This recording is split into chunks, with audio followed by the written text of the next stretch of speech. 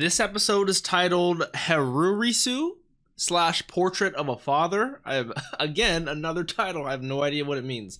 Now, the next episode, the next title, I'm kind of nervous for. I'm not going to say that until next episode, but...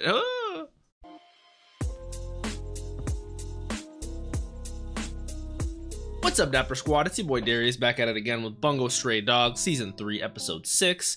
Last episode, we had Katai, former ADA member, professes love to Gin, assassin whose Octago was sister in the Port Mafia. Like, just saying that out loud sounds crazy. Like, last episode was wild. We also had Higuchi. It was just a fun episode, but I don't know how it's gonna... We also have Lucy gonna be working for the cafe now. She's gonna be a permanent member of the show, which I'm excited for. I really did enjoy Lucy at the beginning and the end of season 2, so I'm looking forward to that. Looking forward to the show, looking forward to the end of the season.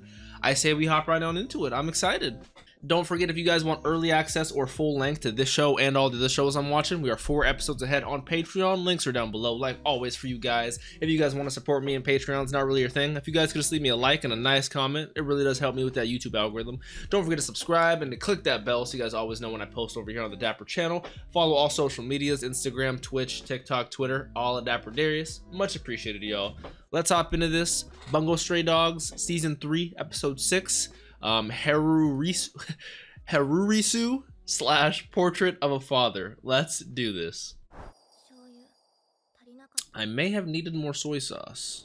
Soy sauce is delicious. Oh, she can control Demon Snow now, just willy-nilly because of Fukuzawa. Oh, okay. I don't think we've seen Demon Snow in action since the end of the season.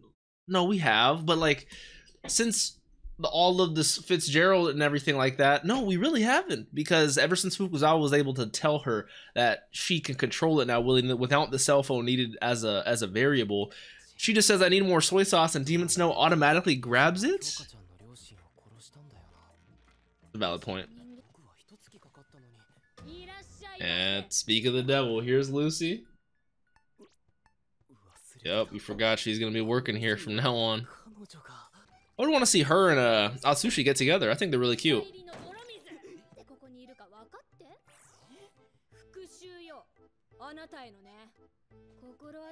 Because we never came and freed you from that room.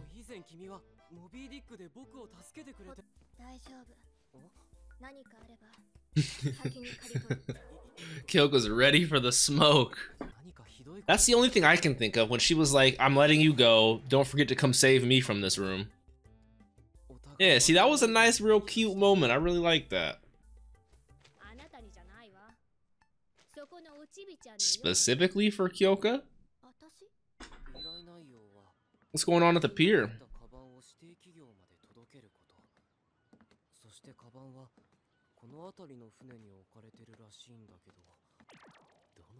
That's a lot of boats. They didn't say which one. Does it have the name or something on the side of it?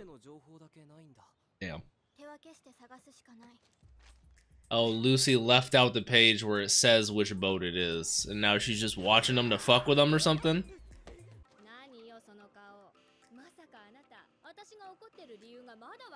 Nope, we still don't, Lucy. Let us know why. It's because, that's what I was thinking.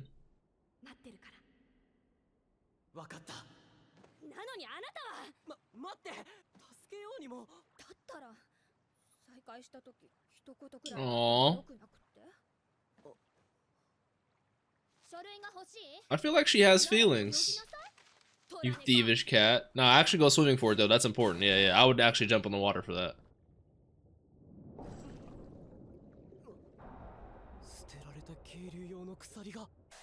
I don't think I would have gone underwater to get it. It's paper. It should float on top. I would have just treaded the surface. This man, Atsushi, not thinking.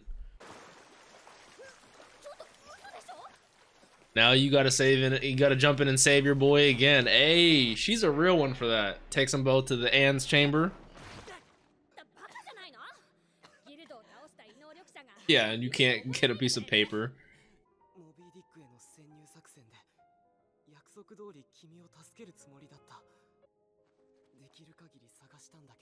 He did try his best. He was very preoccupied.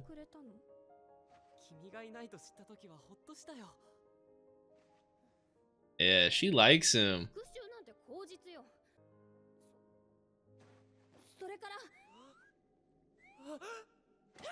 Oh, kind of killed the vibe with the sneeze. Ooh, let's take him off. You gotta dry off, right?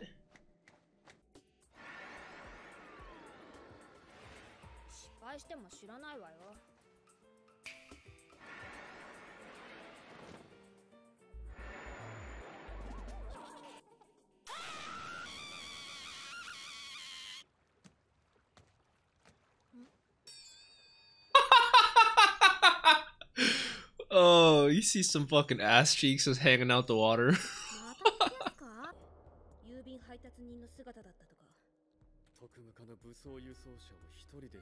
Yeah, that's ballsy.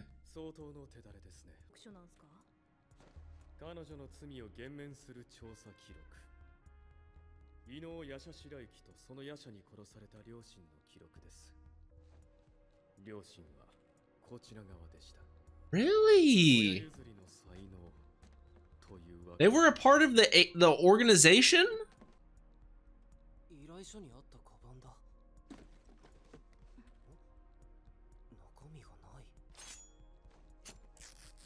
A false bottom. Employment gift. 3 years ago. Ooh, I love that shot with the Tamari bouncing in the moonlight. What is this, Demon Slayer?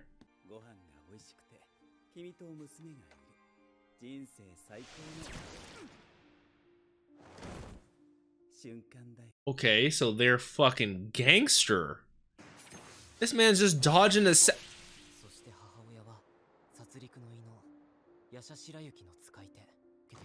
These guys are fucking savages. Meanwhile, Kyouka's just outside. Ha ha.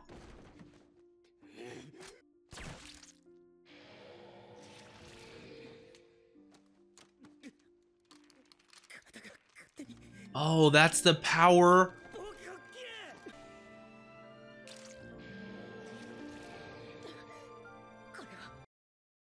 Yeah, I was literally just about to say it's an ability that uses blood for mind control. That's why all the assassins have that one red eye. So if you get blood on you, it goes. That's, oh my, bro, we're learning so much more. I was not expecting any of this. It goes into your ear, you know, control, mind control, and then that's how her pops died. And her mom, like, Pops was like, doesn't want to shoot his daughter, obviously, so mom had to step in, take care of him real quick, which then got, bro, that's horrible. They were nasty. And told Demon Snow to protect the daughter, and now is that how Demon Snow transferred over to Kyouka?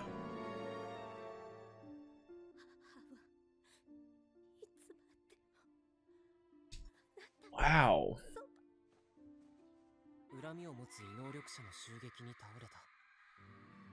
Oh, that transition from the Tamari to the moon was crazy. That's why she always thought that growing up. Really? That's a thing? I keep saying, bro, they're savages.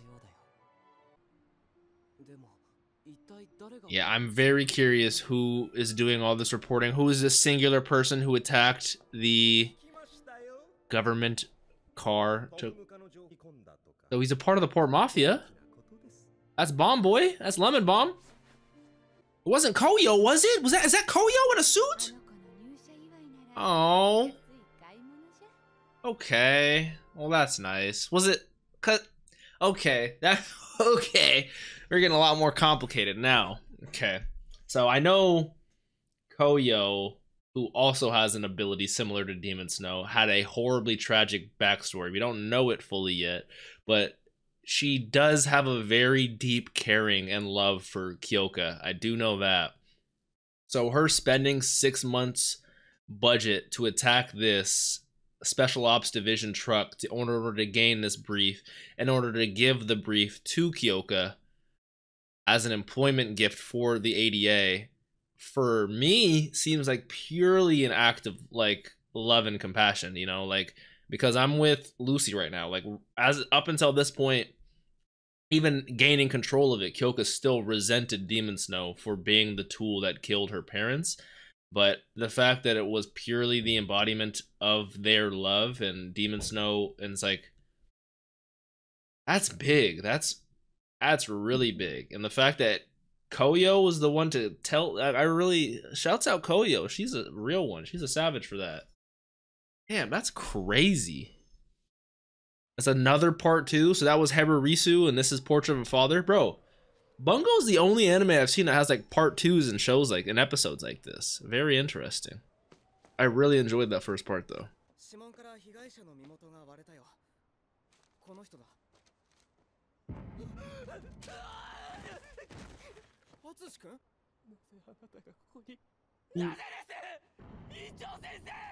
Is that the one who's been torturing him this whole time in his past background? Like when he has these flash... What? Headmaster?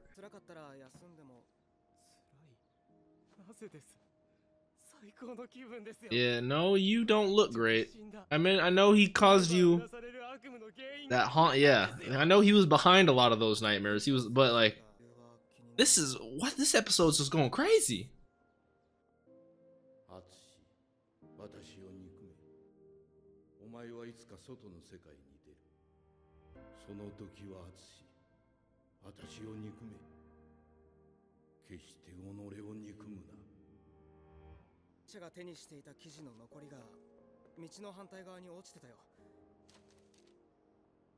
Giant. Oh,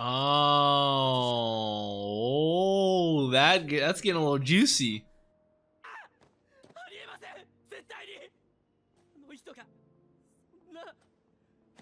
Dealing with someone who abused you for your entire childhood, especially dealing with their death after you've, like, it's very hard, very complicated, you know. I understand my man Atsushi. What's up, Dazai?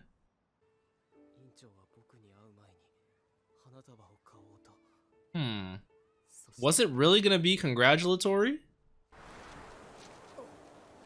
And is the article running or flying out of his hand the reason he... Is that really what happened? Absolute barbarism. 100% true. Truly in hell. That's a different perspective of looking at it, you know. What doesn't kill you does make you stronger. I am a believer of that. Yeah. The thought of yourself and your past made you work extra hard to prevent that future or having to deal with that to other people. So, it's a valid point, you know? Yep. That empathy was huge to have that, you know, to have gone through something that a lot of people have not. It was big for Atsushi.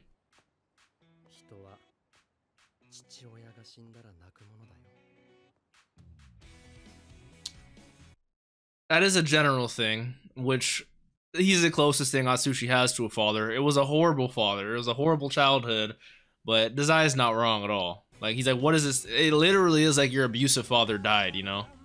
Damn. Damn, that's... Oh, that's actually crazy.